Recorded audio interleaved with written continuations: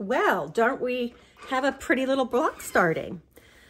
A couple thoughts I had while I was sewing this that I thought I would share with you. One, something I love about this pattern, it's very forgiving, and if you don't get your points lined up to absolute perfection, you're still going to get a really nice looking, really aligned, it will appear to be perfectly aligned finished block. So don't overthink that you might have the teeniest little spot on your points not matched. That is okay, and there is luckily nothing that we're going to end up having to perfectly match to give this block its finished look. The second thought I had is when you're ironing, we are using some skinny seams, and so I'm sure many of you know this, but I always like to mention a few ironing tips. One, heat press your seam. So when it's still closed, heat press that seam. It will help set it, and it will allow you to open the seam and iron it well, and it will stay a little bit more straight for you.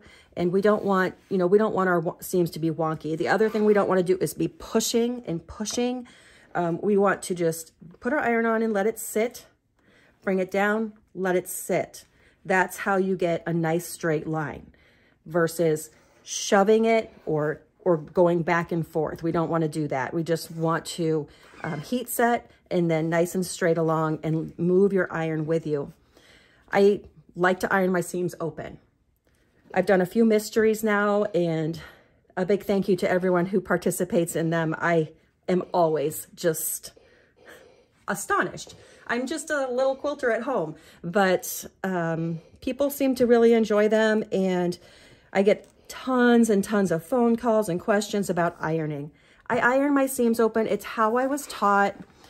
You can iron your seams to whatever direction you would like to. I don't put any information in the pattern about ironing because, as you can see, everything's nesting anyway, and there isn't anything that's pushing up against the other and that I need to be sure it's going to line up and then nest.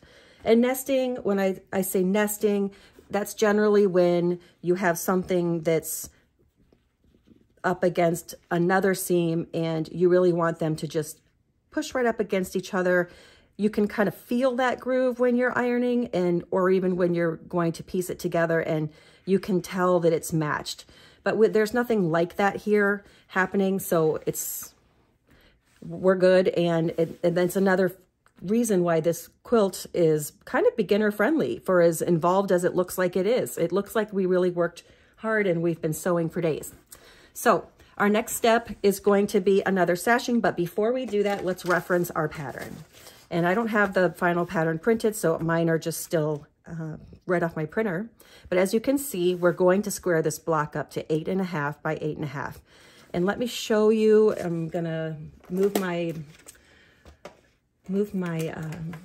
ruler over here, and I'm gonna show you how we can do that without having to measure the center, 4.5 out, 4.5 out.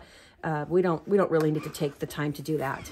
So we can look at our ruler, and let me find my one here.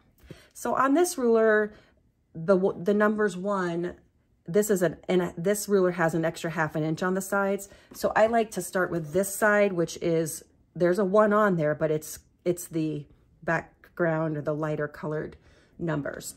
But what I'm going to do is go to 4 1/4, and I'm going to go to 4 1/4. And let me see if I can get that in the light, but I put a dot there already. That's my 4 1/4 dot.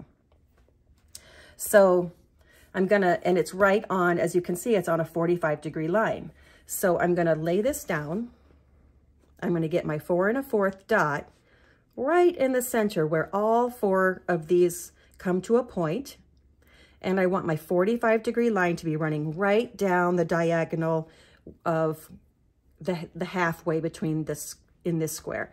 I know I'm probably like using words that you guys are thinking, she's a wackadoodle. But anyway, you're going to use your 45-degree line at the 4 1/4 mark.